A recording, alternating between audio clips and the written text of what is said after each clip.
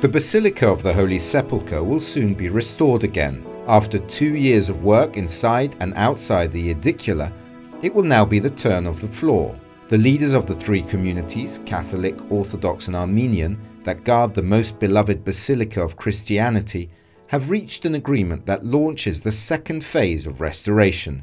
This time, the custody of the Holy Land will coordinate the work. There were mainly problems of infiltration, humidity below, and above we have pieces of the floor of various ages, some of them very deteriorated. The two institutions which will follow the delicate building site are both Italian. The first phase of study could begin at the end of the summer, before proceeding with the restoration work. As the Custos and Patriarchs assure us, the Basilica will always be open to the faithful.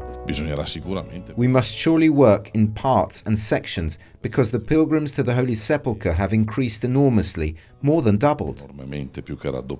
Fundraising has already begun. The Holy See has allocated $500,000 and a substantial donation came from the King of Jordan. In the name of transparency, there will be a single current account which can be controlled by the Latins, Greeks and Armenians, so that everyone knows what's in the account, how the account is managed.